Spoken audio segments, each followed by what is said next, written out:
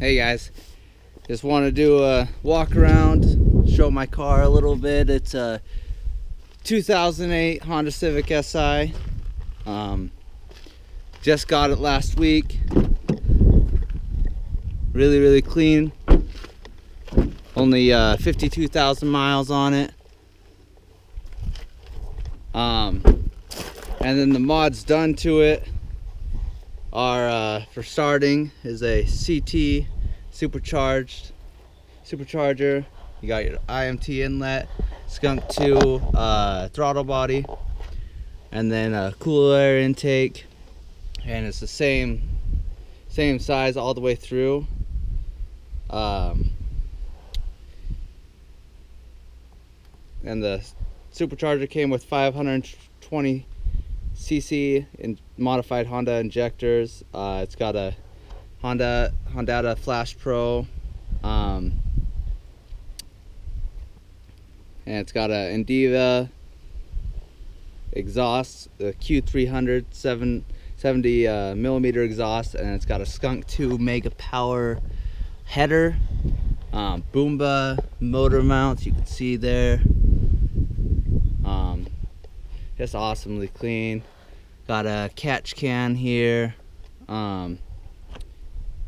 It's got a light and crank pulley, UR light and crank pulley, Exedi stage 1 clutch, and a 9-pound flywheel.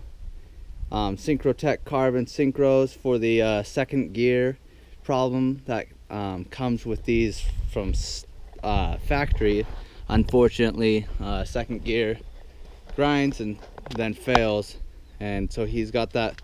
I've got that rebuilt, and shifting really smooth now.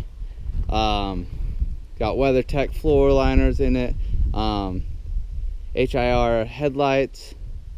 It's been dyno tuned. It's got 35% tint all the way around. I might do a little bit darker. Just personally, I like around 20%, but we'll see. Got upgraded brake pads. I'll probably take and do drilled and slotted rotors just to get a little bit more bite. The car's at about 295 horsepower at the wheels, which equals to about 330 horsepower at the motor. It puts out, it's a good amount for this car, and I maybe in the future might do a smaller pulley on it and then do an intercooler for the supercharger, which will give me a decent amount more boost out of the supercharger, a little bit more faster. Start it up for you.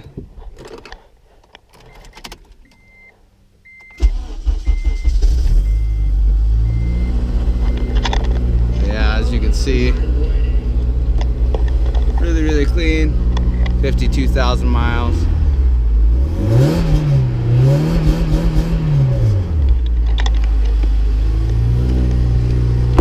The exhaust isn't ridiculously loud, but the engine makes a good amount of noise